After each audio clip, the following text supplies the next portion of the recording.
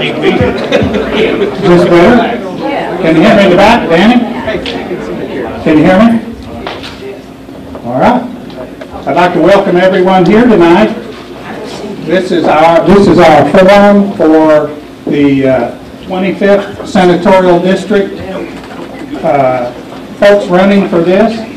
I'm sorry to say that one of the individuals, Jeff Sean, will not be here tonight. He is in Jeff City up there. The governor called a special session, and he is up there. He called me this afternoon. So I do have a statement to read here in a few minutes for him. I would like to thank the country club out here. They graciously let us use the dining room out here. I would like to thank Tyler Wagner from YHC TV for televising this for us. KFBS is here, newspapers here, so we've got quite a bit of media here tonight. I would also like to thank Orrin Lindman. I don't know if you all know Orrin. All of the PA stuff here was all Orrin's, and he put it together and got it all hooked up for us, and hopefully it will work just fine for the entire time here. So this forum is brought to you by the Stoddard County Republican Central Committee. And I don't know how many of you all are familiar with us. We're a group of a committee man and a committee woman from each township in Stoddard County. We are on the August primary ballot if there is opposition to whoever is currently holding that seat. So let me run through the name of the folks that are bringing you this forum tonight. I am one of them, Ethelene Montgomery. If you'll just stand, and we'll just hold our applause till it's all over with then, Russ. Ethelene, Danny Talkington, there you go. Is Dana McCormick, is she here? Dana? No? Okay, John Stevens? No. He's down in his back. Down in his back, probably out on the tractor or something. No? No. And then Alicia Stevens, his wife. She's taking care of him. All right. Christy Edwards. Okay, Josh Speakman. I know he's here. There he is in the back. All right. Rena Hefner. See. There you go. Gerald Griffin. Is Gerald here? No. So those are the folks that are bringing you this forum tonight. Let's give them a round of applause. And we do have a few elected officials here tonight. I think I just saw him leave, Herman Morris. He's our state rep from the 151st District, and his wife Sharon. They were here a few minutes ago. He's got to go to church tonight. Other county officials here, Sheriff Carl Hefner, if you'll just stand up or wave or do something there. Okay. Ross Oliver, prosecutor. Okay. Danny Talkington, presiding commissioner. Have I missed anybody? That's a Stoddard County official. Okay. We would like to now get kind of started with the agenda, and if you would all stand and face the flag, we'll do the Pledge of Allegiance. I pledge allegiance to the flag of the United States of America and to the republic for which it stands, one nation, under God, indivisible, with liberty and justice for all.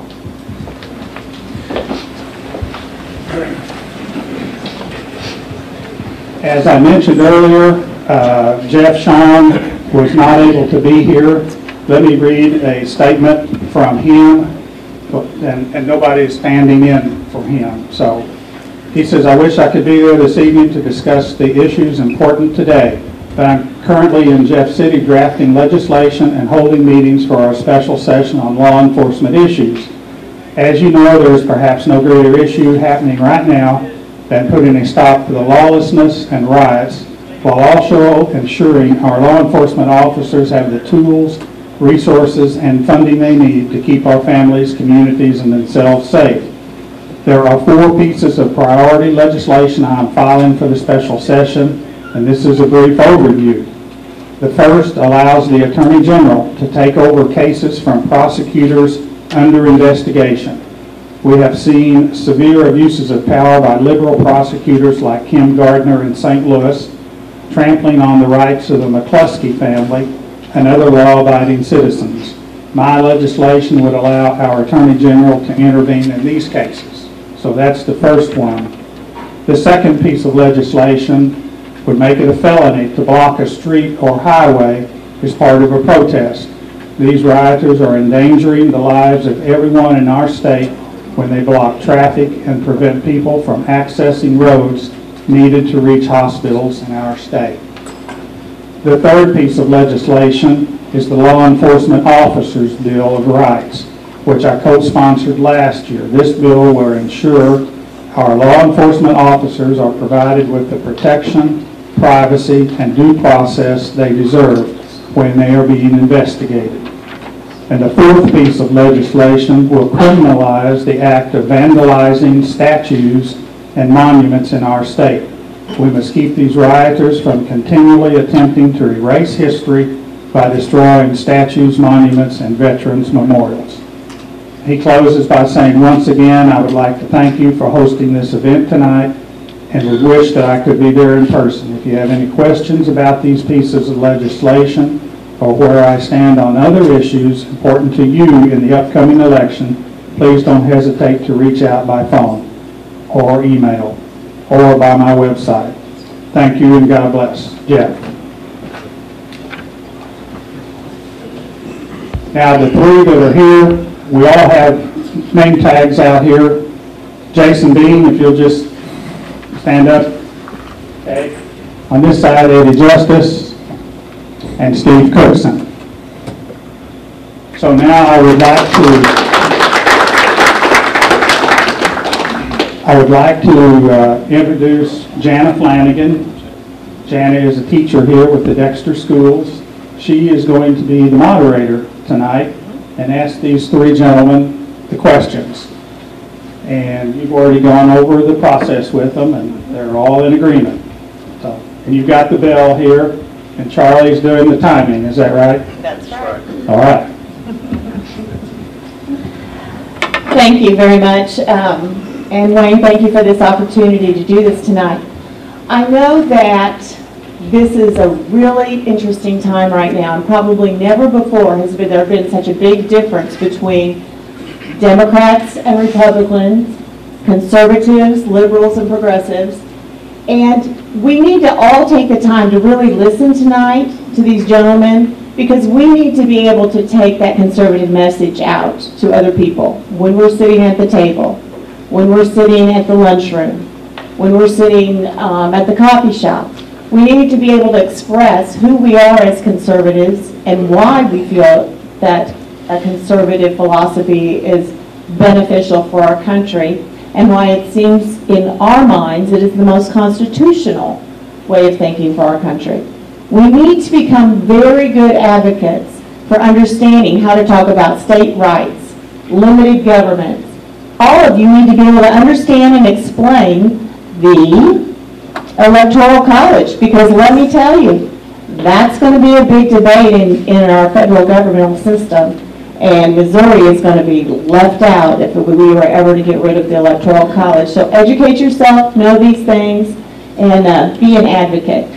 I'm very happy to do this tonight. I've already spoken with the candidates. They understand that we're going to have introductory questions in the beginning, so you'll get to know a little bit more about them. There's going to be a 2-minute time frame for them to answer each question. They'll have a chance for a 30-second rebuttal. Charlie's going to be queuing them up here, and if they go over, I get to play teacher and ring the bell, just like that. So we'll go ahead and we will get on with this. So we're going to start over here, and we have a very specific format for doing this. And Steve Cookson is going to lead us off with the first question. And the question is, share with us your educational and professional background. How would these experiences benefit you as a senator? Okay. I was raised and spent the majority of my growing up time in Stoddard County. I was around here and I'm related to a lot of people in Stoddard County. But my educational experience and professional experience, I went over to Poplar Bluff, to Three Rivers Community College, and from there I went to College of the Ozarks at Branson, better known as Hard Work U, where no one pays, everyone has a job to work, and Dr. Davis makes sure that there's no slackers over there. We're taught patriotism, and we're given work grades, and we learn a trade basically in those skills along with our academic training. From there, I went and got a master's from Southeast Missouri State, have a master's degree, and then from there I have a specialist in education from Southeast Missouri State, and I am due to be awarded a honorary doctorate degree from Missouri State University probably in the near future. So that's my educational background. My professional background, I was a teacher, I was a coach, I was a principal, and for the last 9 years I was a superintendent over in Ripley County. I worked with the faculty, the staff, the school board, the community, and the one thing I learned from my father and from playing in sports was the ability to do teamwork, and it takes teamwork to get anything accomplished. So that's my background. Thank you. My name is Eddie Justice, and I'm from Poplar Bluff. The question was about our educational and professional background. I went to John Brown University in Siloam Springs, Arkansas, and have a bachelor's degree in business administration and economics. I've been a business owner in Poplar Bluff for over 20 years, and I have am an employer. Because of that, I know what it means to sign a paycheck on the front, and to run a business, and to balance a budget, and to make sure that not only the business continues to thrive, but our employees thrive as well. I've been on the Trump train since he was nominated as our nominee. I am endorsed by the Missouri Right to Life, and I have received the highest rating that the NRA gives a non-elected official. That's the educational and professional background. Thank you. Thank you. Yes, Mr. Bean? Can you hear me? My name is Jason Bean. I'm a farmer from Holcomb, Missouri. I've been a lifelong resident of Southeast Missouri. In fact, I moved a long way from home. I moved 40 feet from the house I grew up in and built my home. I graduated from the University of Missouri in 1994. I got a degree in agronomy and a minor in animal science. And how does that help me? Well, if you look at agriculture is the largest industry in the state of Missouri. You look at the western portion of our district, the 25th district, that's a heavy cattle area. So once again, my background in animal science helps me with that. The eastern portion over here and what I farm being row crop, the agronomy side helps me with that. Some of my professional issues that I have had the honor of serving on several state and national boards. Notably, the United Soybean Board is the National Soybean Board, which I spent 9 years on. There were 64 directors on that board. One of the things that it really helped me is to learn that you could take 64 people from across the United States, you came together to do the best possible impact you could for a farmer, and that's where I think it really helps me to be your next state senator. Thank you, gentlemen. Question number 2. Please think of 2 or 3 legislative priorities that would have the most impact on residents of the 25th Senate District. And what would you do to see these achieved? We'll start with Mr. Justice. Well, there's always the foundational issues that are in your core that you hold on to. One is pro-life. I am apologetic as being 100% pro-life. I'm pro-Second Amendment. I know that without the Second Amendment that we cannot preserve our rights, any of our other rights, and so I will always fight for those. But there are other things that we can do to help the 25th District after we have solidified our core values. One of them is we need to work with our agricultural areas as far as increasing the demand for soybean and corn production. That actually does help a lot in not only our row crop area, but it also helps in our livestock. More than 50% of the corn and soybeans produced in Missouri end up in the mouths of livestock. And so if we can increase our livestock production, we can also increase the demand for soybean and corn production and the byproducts that are used in feeding those livestock. So those are just a few. With 2 minutes, it's kind of difficult to get into a whole lot of major detail, but I think the agricultural part, obviously, we all agree that that's a major part of this district and the future of this district. There are other things such as biodiesel, corn fuels, all of these things are subjects that we need to address immediately in the legislature in order to stimulate the economy. We also have hemp production that in southeast Missouri, we have some of the best cultivated land in order to produce the hemp that has recently been legalized to grow in Missouri. And so these are all issues that I think are vitally important to what we're trying to accomplish down here, and that's to benefit the economics of the 25th District. So my #1 priority is going to be economic development, bringing jobs back to the 25th District. If it's one thing that we can find with a positive of COVID, is the need to bring jobs back from overseas. We want our independence from other countries. I've said this to several people, there's no reason we're not making 3M masks right here in the 25th District. It takes two things to make them. It takes paper, it takes cotton. We've got them both. We've got a great timber industry, we've got a great cotton industry. My #2 priority is workforce development, training the next workforce that we need right here. We also need to train the workforce that we need now, the ones yet to come. So that's my #1. #2, #3 would be education. Fully funding our formulas, I think is very important to our school districts because our school districts are they're the backbone of our rural community. So anyway, that's my 1, 2, and 3. Yes. Thank you. Being the only candidate that has been to the Capitol and worked in the Capitol, I'm an 8-year term-limited state representative and I've worked on many bills. My #1 issue, once again, would be economic development. But our economic development depends on our workforce development, which depends on education. How we educate these students and the resources that we put into it.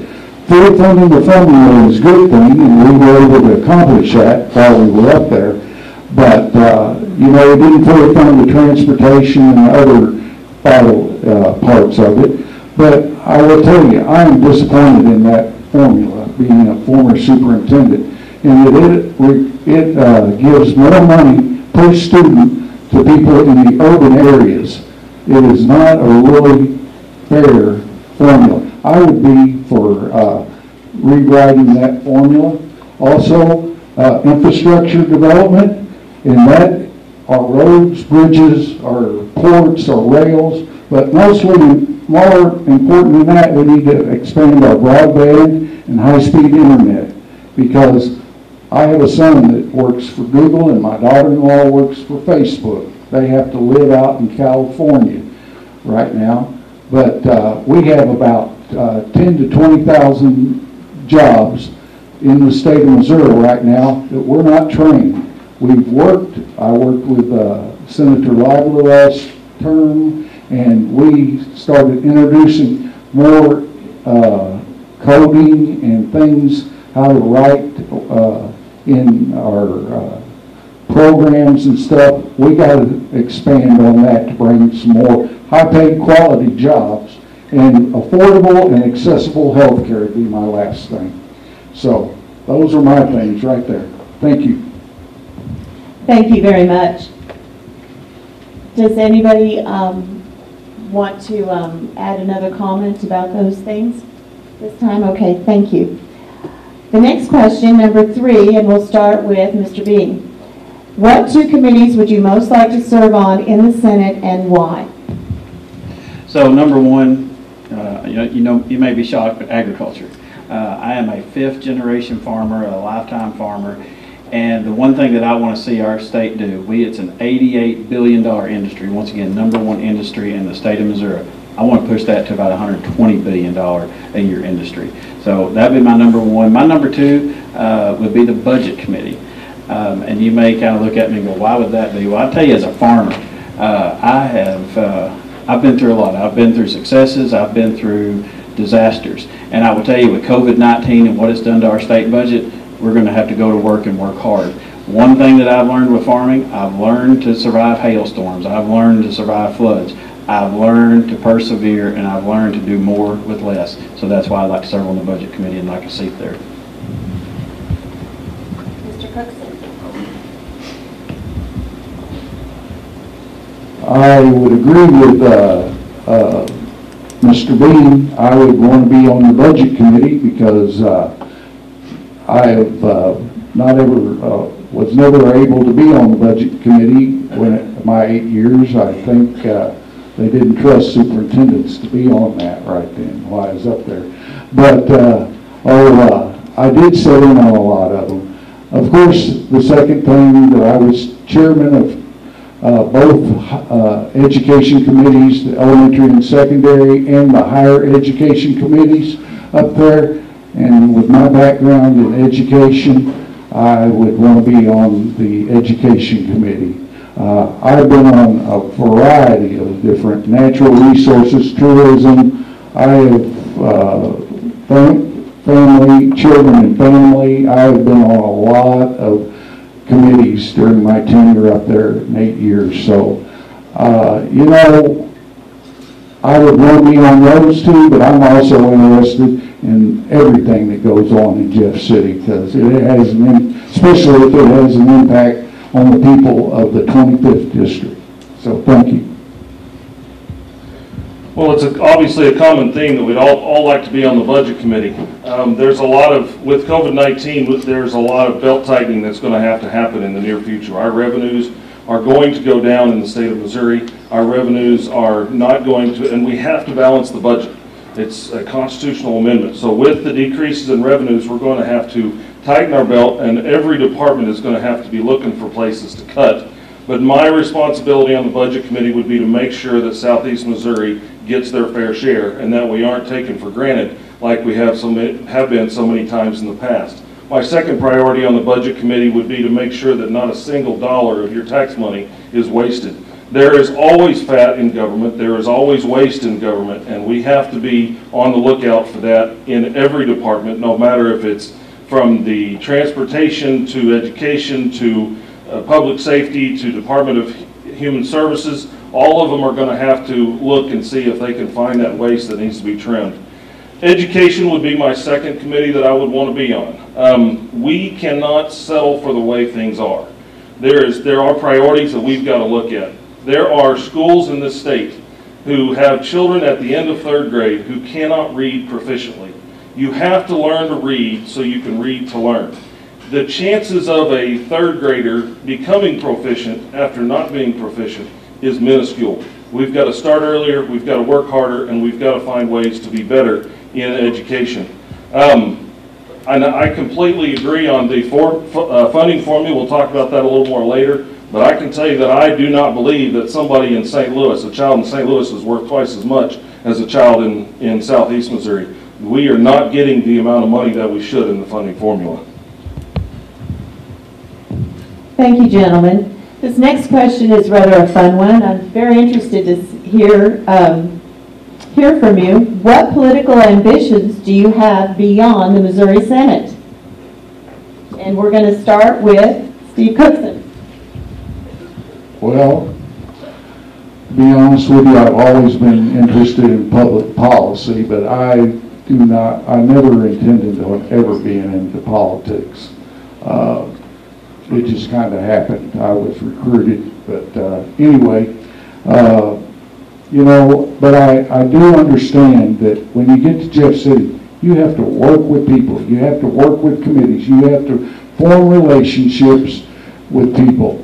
I do have a relationship with Governor Parsons, and he wrote a letter of recommendation for me for any position that I was qualified for, not to endorse me on this, but his words were, I have always known Mr. Cookson to have a tremendous work ethic and constantly striving to serve his constituents in the best way possible. Mr. Cookson served as the chair of elementary and secondary education committees and higher education committees during some of his time as a representative. In those duties, he worked with a variety of stakeholders to improve both K-12 and higher education systems here in the state of Missouri. That's a quote from him. I have other letters from senators and people that have applauded me. I do have a resolution that was given to me by the former speaker and pro tem Elijah Hart, recognizing me for my hard work for up there in Jeff City. So I only know how to do one thing, and that's work hard. And I would work hard for the people of the 25th District. Thank you. My political ambition my whole life has been to advance the conservative cause. I never had any ambition to run for office.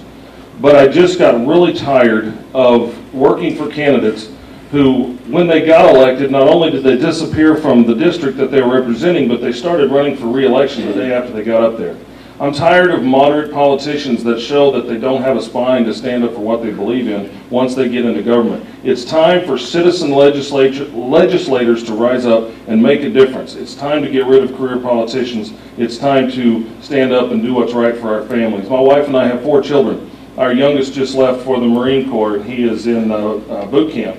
And that freed up a lot of time, and it allowed me to be able to jump into this and to do it full force. But our children are our #1 priority, and I don't think we can leave it up to the career politicians in order to accomplish what needs to be done. So my #1 focus is to be your next state senator, to focus on the 25th district. I want to do everything in my power to try to bring economic development, workforce development, and do everything I can to work with you all to make the 25th district great again. That's my focus. Ma'am, do we have any rebuttal time? Yes, you may. Okay. 30 seconds. Sure. I just would like to say about career politicians in the state of Missouri, we do have term limits. 8 years is all you can serve in the House, 8 years in the Senate. Same as 8 years as a governor or any other position in state government. I plan on this being my very last, at my age and my place in life, this will be my last political campaign ever.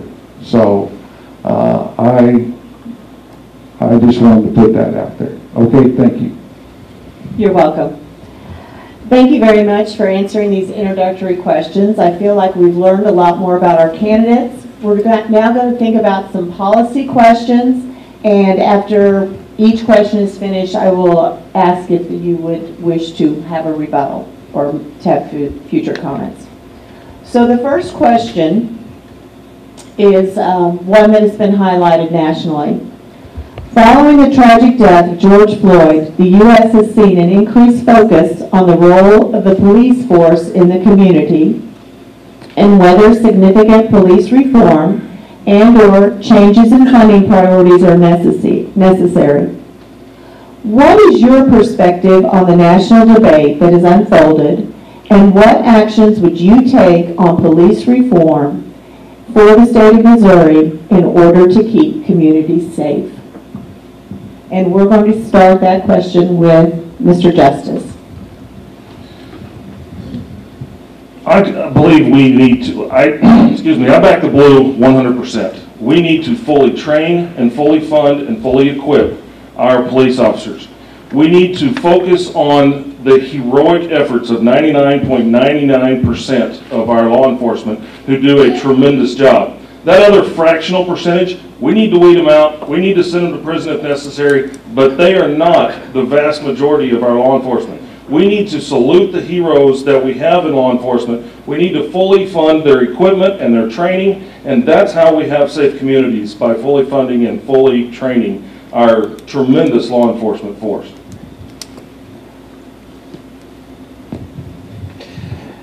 So, number one, I do not believe in defunding the police. If anything, I believe in funding them more. We are so fortunate here in the 25th District to be protected each and every day and night by some of the greatest men and women out there in the blue, and I'm very, very proud of that fact. I think the one thing about community relations I think that we can do as a state senator is to bring those community leaders with our police to have a meeting, understand what their needs are, what they can do one for another. For example, I work with a group in Malden, Missouri called the Positive Brotherhood. Once again, they're not on the city council, they're not mayors, they're just a community group. Bring the police into groups like that. Once again, sit down and discuss each other's needs of what they can do to get along better and move communities forward.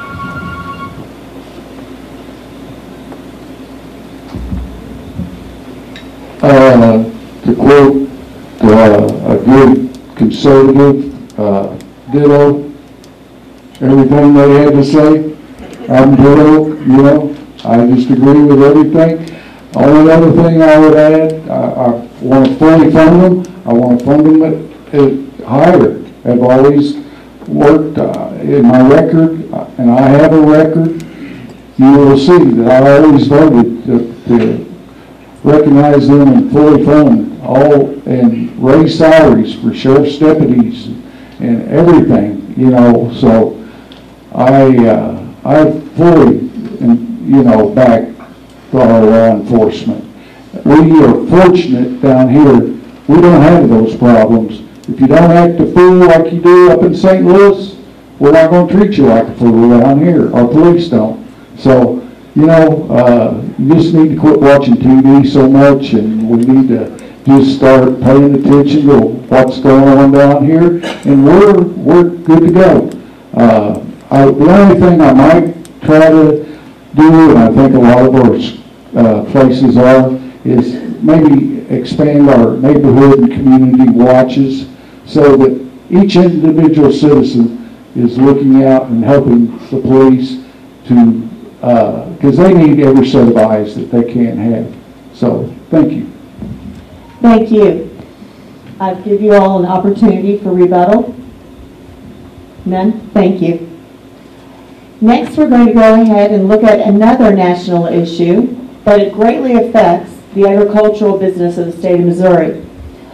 Over the past few years, as a result of the Trump administration's plan to make trade relations with China more fair, China has often retaliated with trade barriers that have impacted many local farmers. If elected, what actions would you take to promote our Missouri agricultural businesses on the national and global stage, especially in light of the ongoing uncertainty of relations with China? And we're going to start that response with Mr. Bean. Okay, so first and foremost, I support President Trump in him going after fair trade with China. We have been neglected for years, and we should always have fair trade, so I support him 100%. I will tell you that he used his presidential authority to place tariffs, and I don't know any farmer that is probably in favor of tariffs. But thank goodness we had such a great president that realized that and has done things to lessen that blow to us, and that I'm very thankful of. So what can we do from the state of Missouri from my standpoint? Well, first of all, I think that what we need to do is to make sure that we continue to do trade missions to promote our Missouri products. I will tell you, I have been to China, I have been to Vietnam, I've been to South America on those trade missions. And the one thing that I think that you need to realize, when you go into a soybean meal plant and there's two piles of meal in there, there's one pile from South America and there's one pile from North America, right here in the United States. And you know who they want? They want that USA meal. So they want our products. So I think as a state senator, I want to continue to support the Director of Ag, the Department of Agriculture. I want to continue to support our governor in doing these trade missions to promote Missouri products.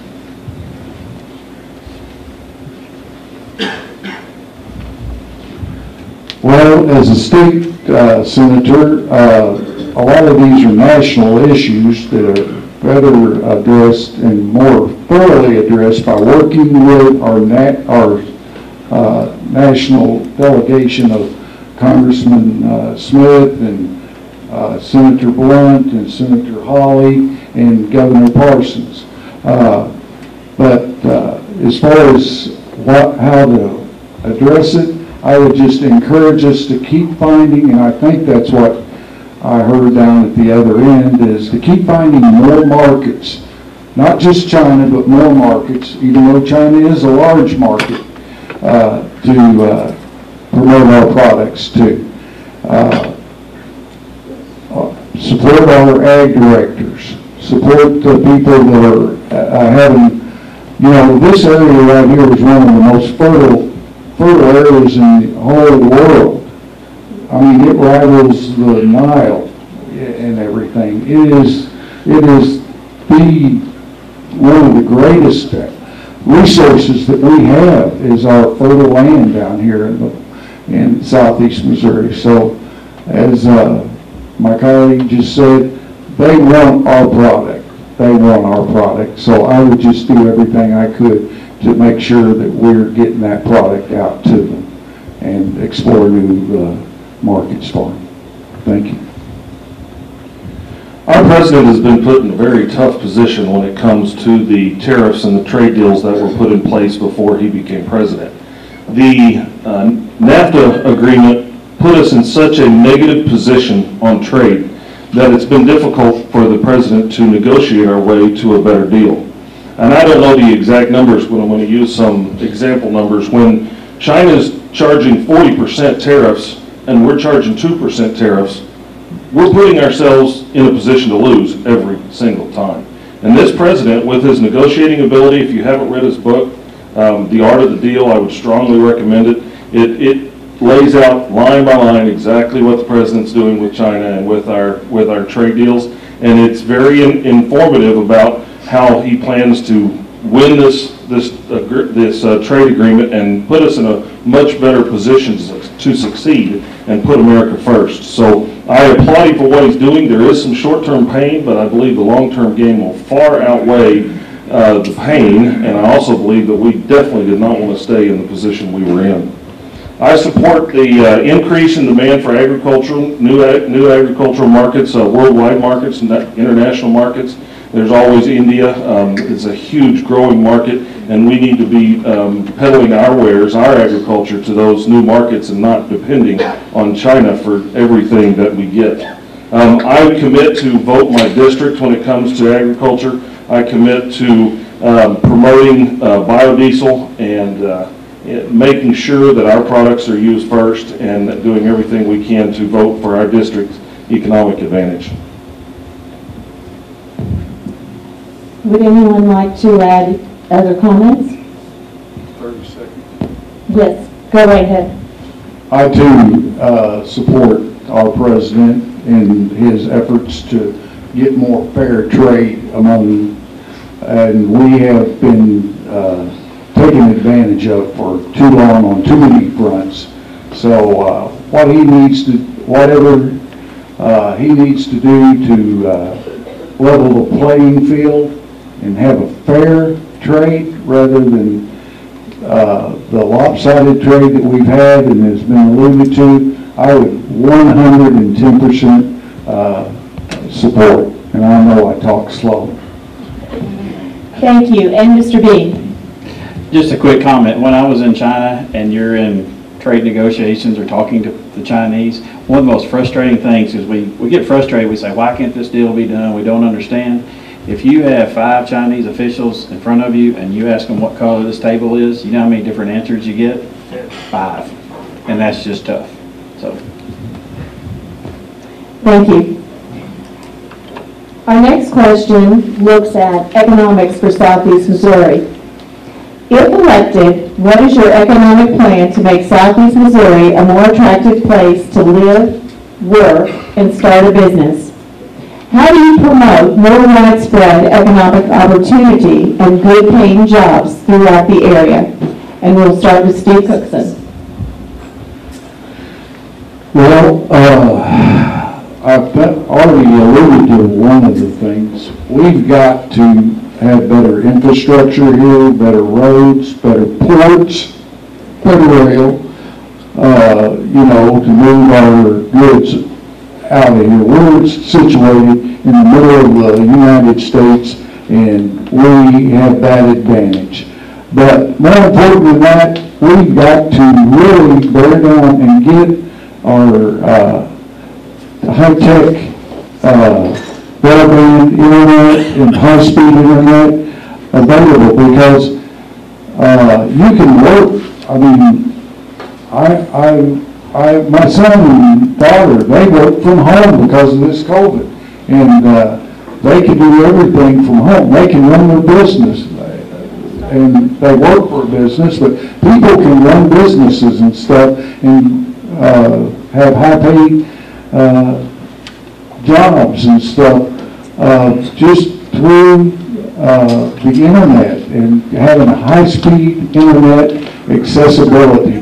It's just vitally important. We've actually kept the state government running with people staying home and not in the Capitol building and not in their office buildings up there by high-speed internet being available around Jefferson City. So I think that's what we would do to help economic development.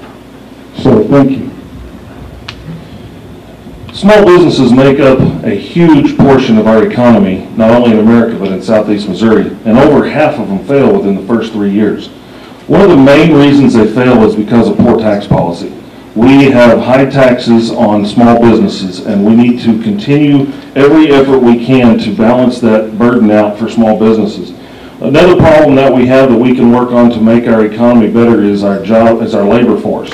We are struggling to fill the jobs that we have available. One way to do that, I was talking to a bricklayer, member of the Bricklayers Union in St. Louis recently, and he said the average member of their union is 57 years old. So if they retire at 65, what are we going to do for bricklayers? And that's not the only skilled trade that has that problem. Heating and air technicians, plumbing, electrical, all of that, we need to focus people more on going to trade schools rather than requiring them to go to college or forcing them to go to college.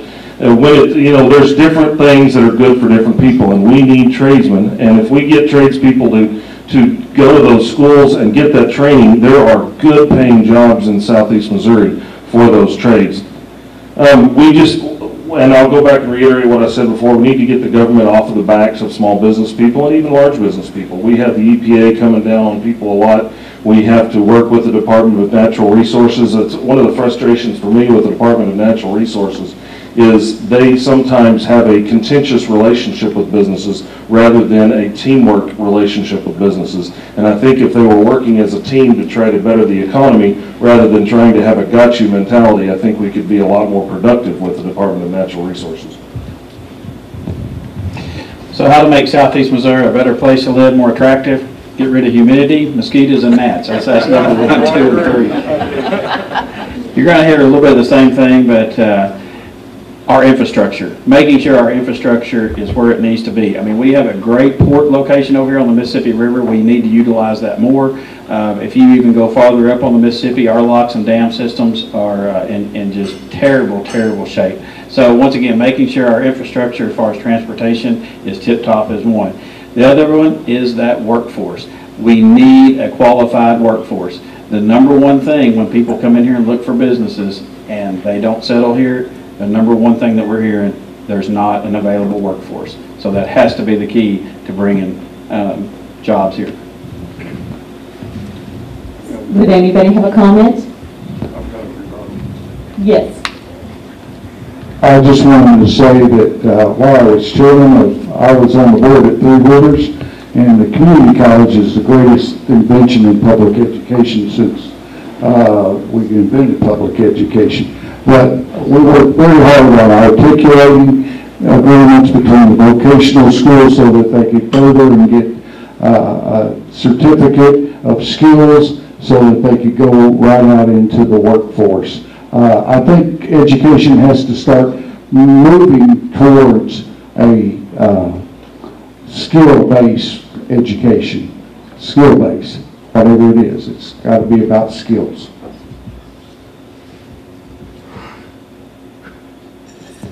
Yeah, I'll go Yes. along with Steve on that and just say that, you know, we've got to utilize our vocational schools. We've got to expand them, we've got to enhance them, and that's key to it. And also, we are very fortunate here in the 25th District. You've got Three Rivers College, you've got the University of Missouri, and you've got Southeast Missouri State. So let's utilize those educational centers to train that next workforce. I think that is just key. We're going to continue talking about public education and talked a lot right there about training workforce through education. But what do you believe is the most important issue facing public education in the state of Missouri today? And we're going to start with Mr. Justice. As everybody knows, there's a lot of issues facing public education today, and it's going to take a long time to address all those issues. But if we were to address one, I think everybody would probably say funding.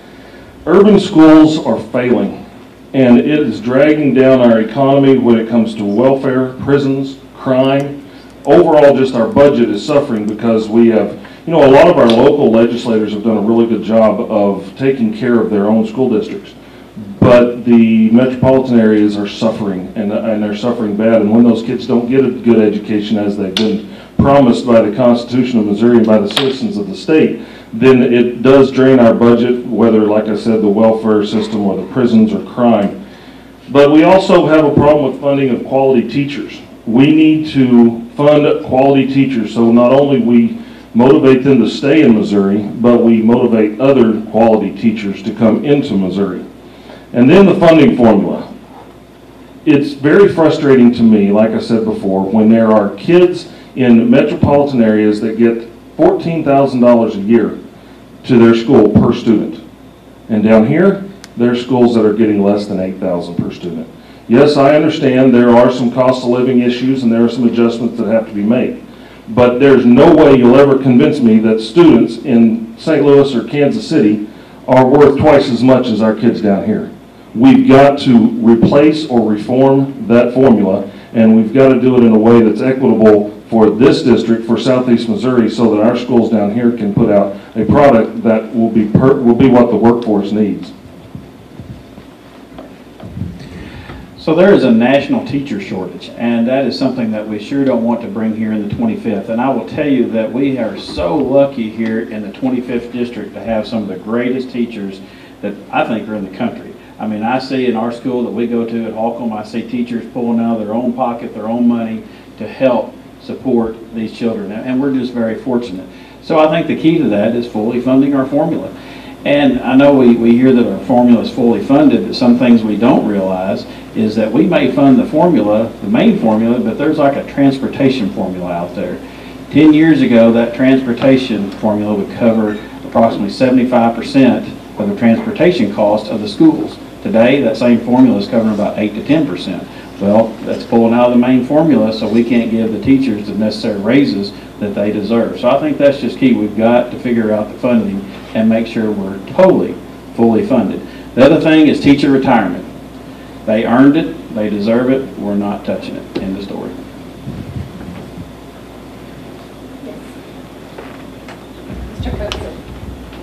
Once again, ditto, because I am a retired educator, so we need to make sure that we're funding that. And much of my family is retired educators, so it's very near and dear to us, you know, when it comes time to go to dinner or something, you know, we're not having to get commodities or something. But anyway, public education and educators are the lifeblood of a strong Missouri economy. And I cannot overemphasize that.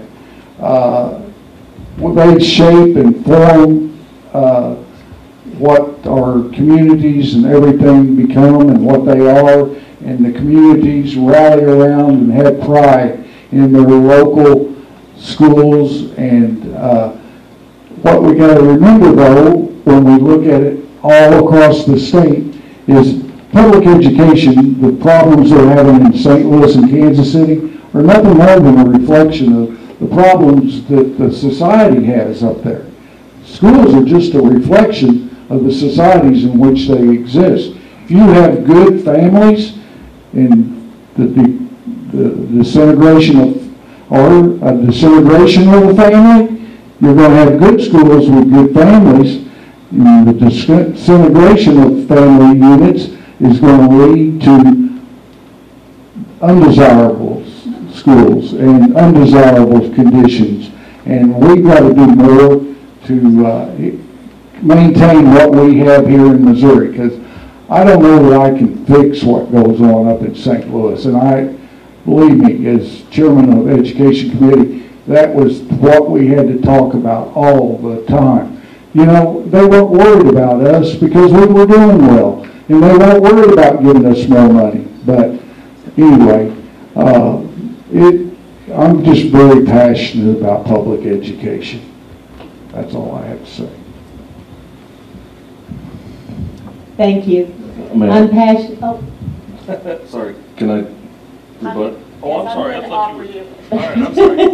Yes, I was going to say thank you. I'm quite passionate about public education myself as an educator, and so I would like to rebut as well, but I'm going to not do so and give you all an opportunity. So, Mr. Justice, go right ahead. Sorry to interrupt. I don't know if everybody knows it, but there's been a lot of talk about the possibility of combining retired teachers' retirement money with the state program, and I can tell you that I'm a strong believer in a promise made should be a promise kept. The state of Missouri has made promises to our educators when they retire, and we need to keep that, and I will fight every day to make sure that that doesn't happen and that the teacher's retirement is left alone and that the promise made is kept. Would you like to? Ditto. Okay. Thank you. We're going to continue talking about education here. Can I ditto that too? Yes, you may ditto that too. I'll ditto that as well. We're going to continue talking about education. This next time we're going to start with Mr. Bean. And this is a question about school choice. It has often been a conservative platform on a national level. And thinking about school choice for the state of Missouri. Do you support school choice, including its expansion outside of Missouri city centers? And does school choice improve outcomes for students? And why do you believe so, or why not? Okay, so I have no problem with what they want to do in St. Louis with charter schools, and they want to have that in St. Louis because there are some really tough public school problems out there in St. Louis, Kansas City. I don't have a problem with that. That's fine.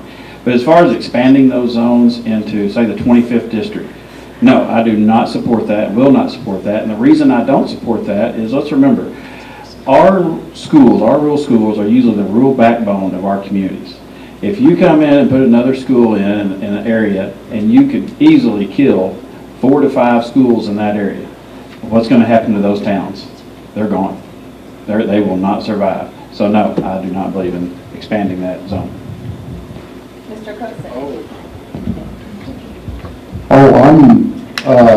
What you got to remember is when we talk about school choice, that is the school choice to go to charter schools or to go to private schools. Now, I fully believe that every child is a gift from God, and they're given to their parent to best do what's in the best interest of that child. If they need to go to another school, then they need to meet with the local school administrators, and if there's, on an individual basis, you know, maybe allow one student or one family to make that move. But wholesale school choice is not the answer to anything. We got to continue to have strong rural schools. We've got to allow for, keep the funding up, because when you start letting people move out of the district and go to other places and take then get tax credits to go to private schools and stuff like that, you're undermining what is guaranteed by the Constitution of the state of Missouri to fund and it's the number 2 budget item that we always pass each year. It is right behind paying bills and debts. Education is the top. So I'm really not for the code word school choice. I am not for school choice and would not support it, and I don't think it is proven to be any, on a large scale, has been proven to be any effectiveness at all. In fact, the 10 worst performing schools in the state, I believe, are all charter schools. So, thank you. Mr. Justice? When Governor Greggins appointed me to the State Board of Education, one of the first things that I noticed is that there are some schools that have a truly student-based environment. And we've got to get every school in Missouri to have a student-centered, student success environment. And in order to deliver on the promise that Missourians have made to give every child a quality education, we should not, if we're focusing on the students, then we're going to have a better way of, a better barometer of how to grade our schools so that we know if they're really succeeding or if they're really failing our students. What's frustrating for me is to see every time they want to come up with a new way of grading our schools, it takes 4 or 5 years. Well, what happens to the kids in those 4 or 5 years? We're not delivering on the promise if we need a new way or a new standard to grade these schools. So I would have to say that I agree with President Trump. School choice has a place, but it's got to be done right, and it's got to be done with the student's best at heart and not anything else. Because if we don't focus on the student and try to do what's best for that student, then we're failing the future generations of our society. Thank you. Would anybody like to comment further? Thank you very much. We're going to talk about something different now. And this is a sad topic, but it's affecting so many of our people. So besides, in addition to COVID-19, along with many others throughout the nation, we have been affected by another epidemic, and that is the epidemic of drug and opioid abuse. If elected, what steps would you take to fight this crisis? And we're going to start with, now see, I've lost it. Steve Cookson. Well, we've taken steps while I was in the legislature. We always brought up, a system of monitoring what drugs. We were the only state in the union that did not have monitoring of prescription drugs out there, which led to doctor shopping and led to people going to they would go to the emergency room with a toothache and need pain medicine, and they would just get a lot of those prescription drugs, and they would sell those opioids and painkillers and everything. We've got to have a better,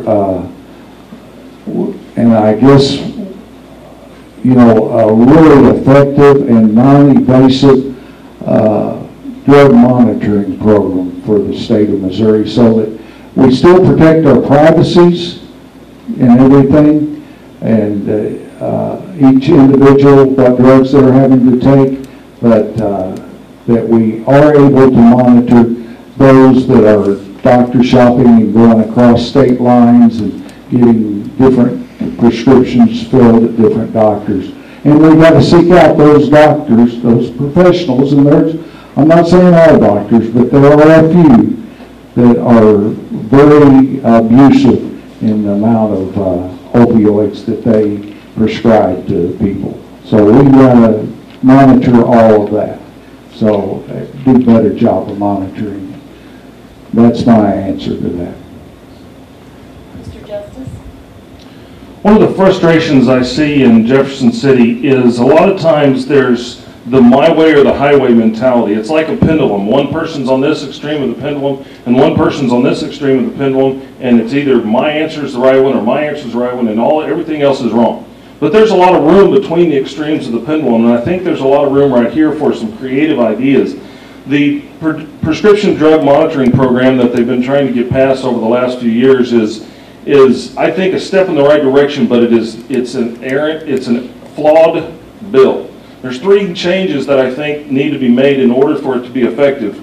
Right now, the people who the responsibility falls on is the pharmacists.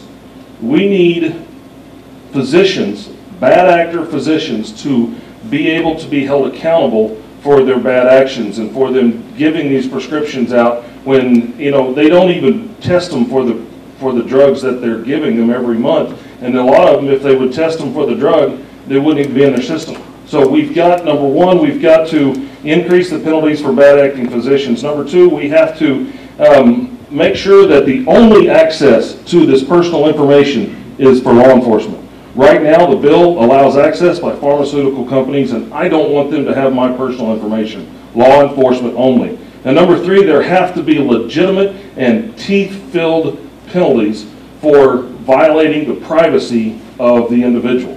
Those are 3 things that are very important. Now, there's other drugs out there besides opioids that we have a lot of problems with, and we have a couple of prosecutors here in the room. We need to not tie the hands of our prosecutors. We need to let them have a full range of tools to use, and we need serious reform in our probation and parole department in our corrections in Missouri. So I feel like we've got to look at this in a 3-pronged approach. Number 1, we've got to educate our young people. Educate them on the dangers of opioid use and abuse and what it can do to you. Start right there. Second one, deal with our social services. Help give our social services every available tool they need to deal with the people who are addicted and what we can do.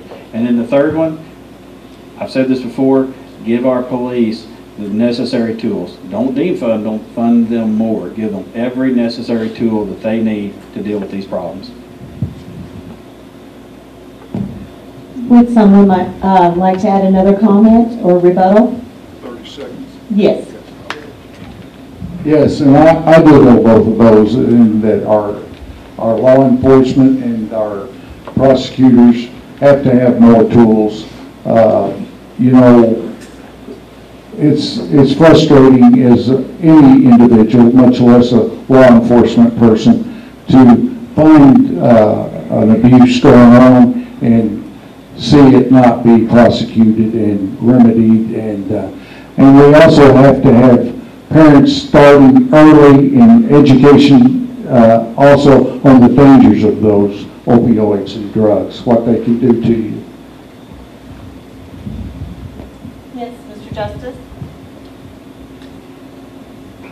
I lost my train of thought. Ditto. Yeah, there you go. We'll just do it that way.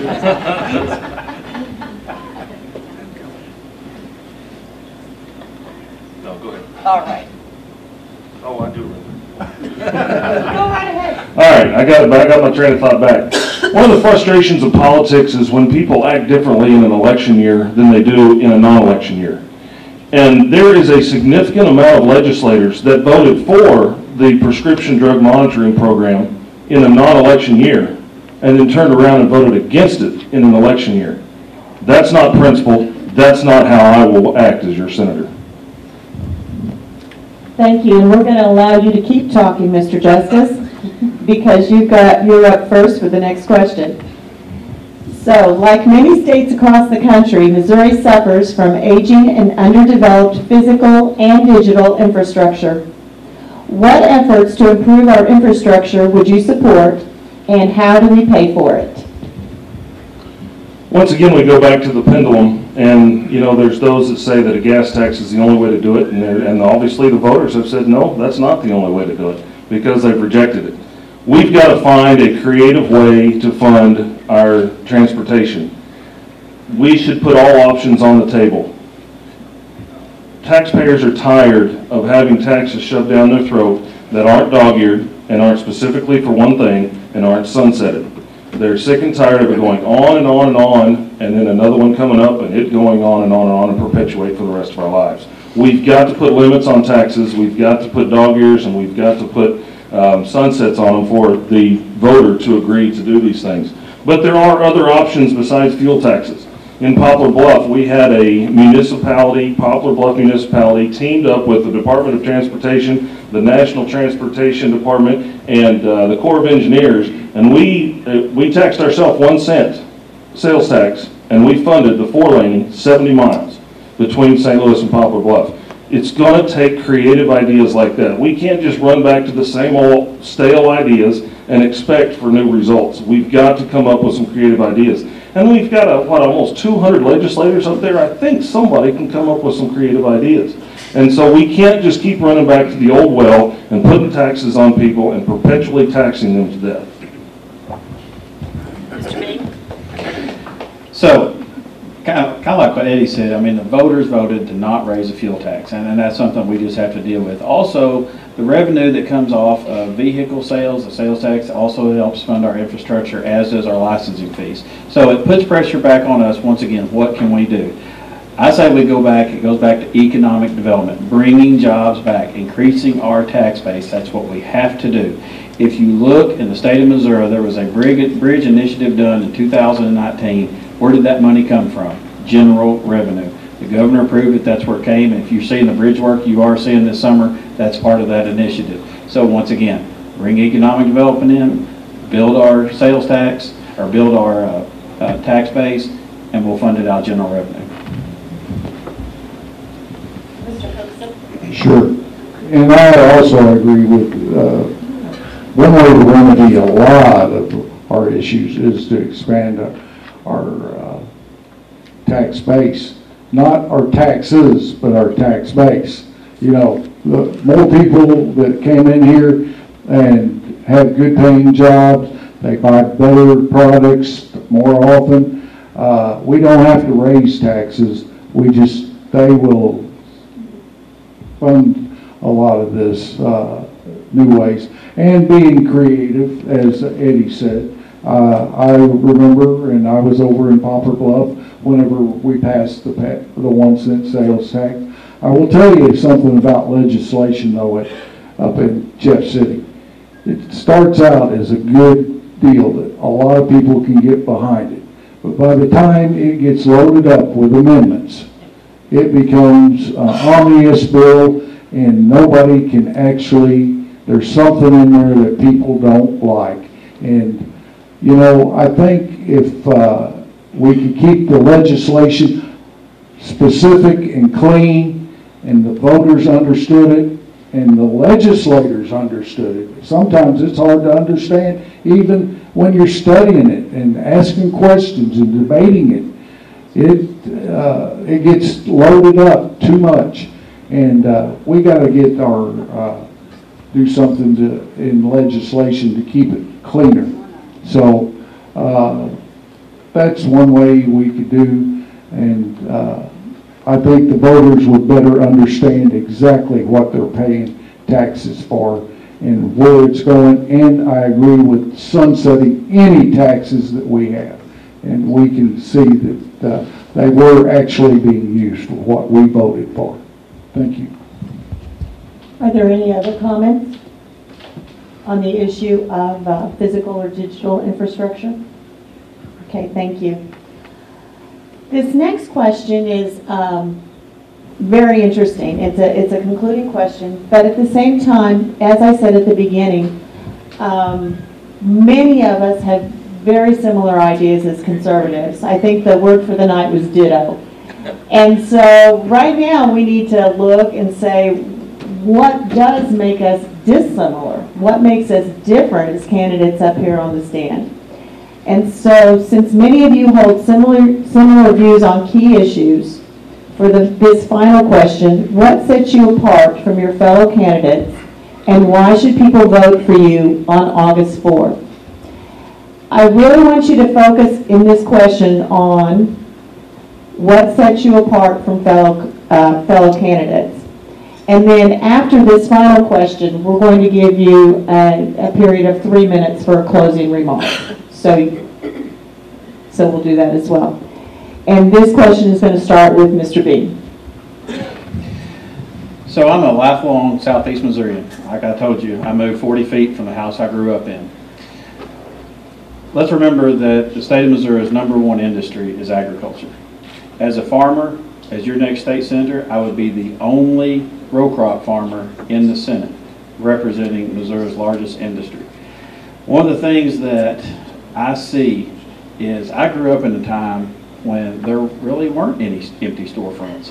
Today, from one end to the other of this district, nothing but empty storefronts. I will tell you, as a successful businessman, I've seen the highs, I've seen the lows. I said this earlier, I've been through many a hailstorm, I've been through many a windstorm, and I have persevered, and I've learned to do more with less. And I will tell you, as your next state senator, we're facing tough times in the state of Missouri, and I'm ready to face that challenge. Mr. Cookson. What sets me apart is I've been up there for 8 years. I've formed relationships. I've been a team player. I know how to listen because I don't know everything. I listen to my fellow colleagues up there, the ones that I trust, and there are some you don't trust. And you also listen to those people that come to talk to you in your office, and you want to make sure that what you're listening to is relevant to what's going to be in Southeast Missouri, what's important and what's going to help Southeast Missouri. That's what you do. So I have that experience. I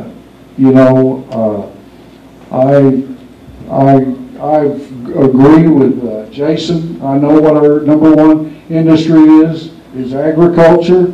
A lot of agriculture in this area is support it's the federal government that oversees a lot of it, but the state does have its role in it.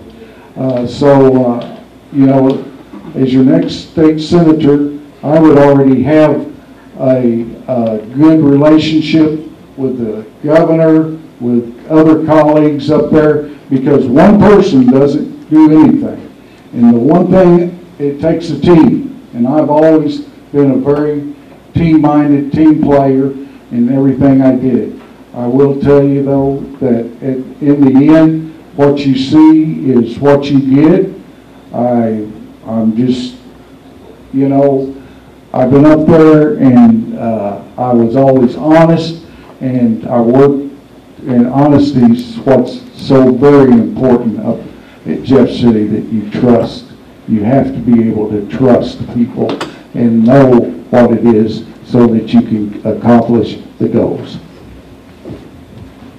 Mr. Justice. I am a hardcore conservative. You've heard that, but it may not have been defined as well as it should have been. I am an economist by training, and I believe in the private sector. I believe in the free market, in the invisible hand of the free market economy. I believe that money is best managed in the private sector. Wealth is only created in the private sector. And so we have to make sure that we are trusting the people of this country and of this district to be able to handle their money in the best way possible. So I believe in small government. A lot of people preach that on the campaign stump, but they don't act it out when they get to Jefferson City. If you believe in limited government, you believe in small government, then why is our budget gone from $20 billion 10 years ago to $30 billion today? We need conservatives in Jeff City to limit government and to increase responsibility and let the private sector do what it's supposed to do. I'm a fighter. There is no ambiguity with me. You know where I stand. I don't mince words. I don't talk politically correct. I'm the guy who you're going to know exactly what you're getting. I don't wet my finger and stick it in the air to find out what I think. I believe in the principles that I've discussed with you today, and I will listen on everything else to what you have to say and what the best decision is. I don't make election year decisions. It's frustrating to me, especially in the pro-life arena, when legislators say, I'm pro-life, I'm going to protect the unborn, I want to protect those that can't protect themselves, and they get up there in their whole first session, they don't file a single bill about protecting life. But then election year comes around next year, and they do 6 bills, and they're all of a sudden the hero of the Missouri Right to Life Association. We need honesty, we need integrity, and we need somebody that's got the backbone to stand up and say, this is right, this is the hill I want to die on, I'm going to represent my constituents. Thank you very much. And that's the end of our formal questions, but I do want to give you each 3 minutes to follow up on anything, add anything additional that you'd like to say, something that we didn't cover that is important to you. And so thank you very much. And we will start with Mr. Cookson.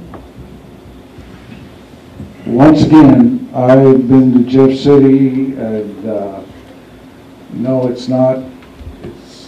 It's a long way and hard to get there from here, and I'm glad, except whenever I have to drive up there. It's a nasty place that's just, it's all about money. You know, it's about money, and I know the world is supposed to be about that, but I will tell you that I have been endorsed every year that I was up there for 8 years by the NRA, the Missouri Right to Life, and I was a Friend of Agriculture Award winner from Farm Bureau. I am the only candidate that on all my literature and all my signs, I put that I am a Republican. I am a Republican because that is what I am. I am proud of what I am. I'm proud that I'm from Southeast Missouri, that I grew up down here. What you see is what you get. I do not have a campaign manager. My budget for my campaign is maybe $40,000 1 year's salary. I'm not going to spend $500,000 and put out everything. I'm going to run a positive campaign and have run a positive campaign just on my credentials and what I have to offer to the citizens of the 25th district. Once again, like I said, what you see is what you get. You don't have to worry about me taking a lot of money from Kansas City, St. Louis, or Jeff City, Columbia. I'm just not going to, because with that money, you owe them something. You know, you owe them something. I'm going to be who I am. You, the citizens, are going to be my campaign managers. You're the people that I want to listen to, and I will always, always listen to you. Thank you. Thank you. Mr. Justice? I've made a point during this campaign, and it's been a long one. I started running in February of 2019, and then COVID hit. It's been quite the roller coaster. But I've been very clear that I will only make one campaign promise in the entire campaign, and we've got 6 days left, and I've made sure that that's the case so far. But I will be a present senator. It's very frustrating when you elect somebody to office, and the day after they have been elected and they go to serve, they disappear until they need your vote again, and then they come back around. That's one of the motivations for me to run, and so I don't want to be that thing that's frustrated me, and I promise to be a present senator. I'm a lifetime conservative Republican. I have been, when I was 4 years old, my dad was tired of me messing around the house, and so he gave me a stack of leaflets for a buddy of his that was running for state rep, and said, go put one of those on every door and don't come back until they're gone. And so that was my first initiation into the political world. And then when I was a sophomore in high school, my biology teacher put in a movie, and it was a documentary called The Silent Scream. And if you haven't seen it, I recommend that you go watch it on YouTube. But it's a video about what actually happens in an abortion. And that had such a profound effect on me that I have wanted to defend those that can't defend themselves ever since. And I wanted to be involved in the public realm. But as a lifetime conservative Republican, I've never donated a dime to a Democrat candidate because my principles are that important to me. And you give your money, you put your money where your principles are. And so I want everybody to know that that is that important to me. I believe in the cause, the conservative cause. I've lived it, and I will continue to live it as your state senator. Thank you. So before I get started, I'd just like to say we've had how many of these forums? 5, 6 forums, and you know, as all of us being together, we have been pretty civil, and I really want to say I just appreciate that, because that's the way it should be. But just to finish it up, I'm 100% pro-life, proud to be endorsed by Missouri Right to Life, proud to be endorsed by Missourians for Life. I'm a huge defender of the Second Amendment. It is our right to protect ourselves, our families, our property. I'm very proud to be endorsed by the Fraternal Order of the Police. I've been a lifetime member of the NRA, have the highest rating you can have running as this race as you can without being an elected official. I'm very proud to be endorsed by Missouri Cattlemen. I'm very proud to be endorsed by the Missouri Farm Bureau. I want to finish up to say this, that those of you who knew my dad, he made a deal with me. He said, son, I'm going to give you the farm. Actually, he wanted $1. But he said, there's 2 things you got to do. 1, I want you to get your college education. And I did. The second thing that he made me do, he wanted me to do every single job on the farm. So whether it be changing a wheel bearing, whether it be driving a tractor, whatever it is, I can change a seal in a cylinder, I can do that. I'm going to take that same work ethic with me to Jefferson City as your next state senator, because I still do it on my farm today. But there's one thing that I have been very fortunate in my life, and I've been very successful in my business, is because I have worked together with people. So I've got 2 favors to ask. One, I'm going to ask for your vote on August 4th. And the second thing is that we work together to make Southeast Missouri a better place. Thank you. Now we're going to thank all of our candidates that are here, and let's go and give them all a round of applause.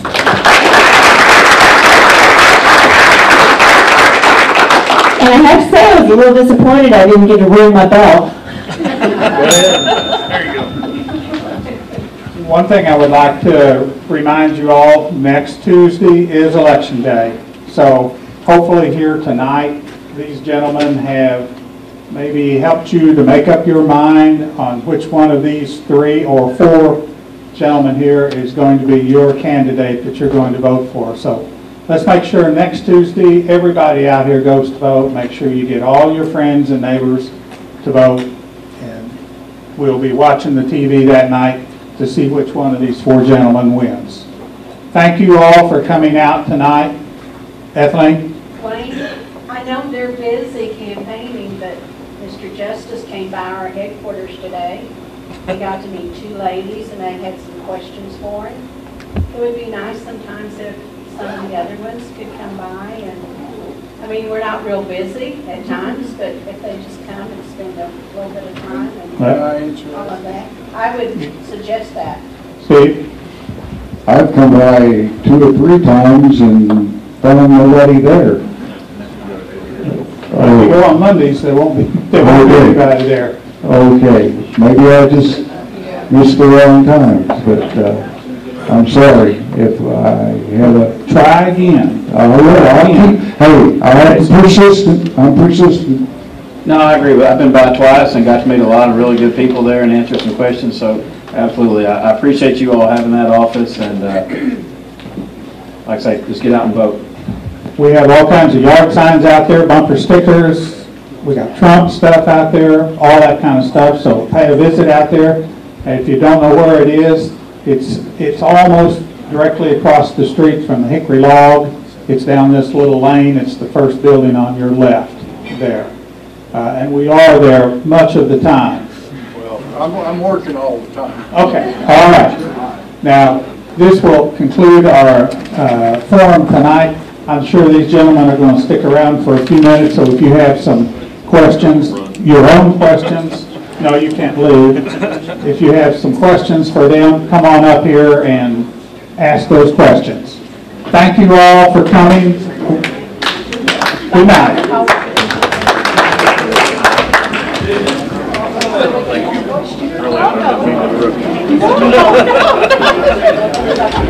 Good job. I like structure. Just want to make sure that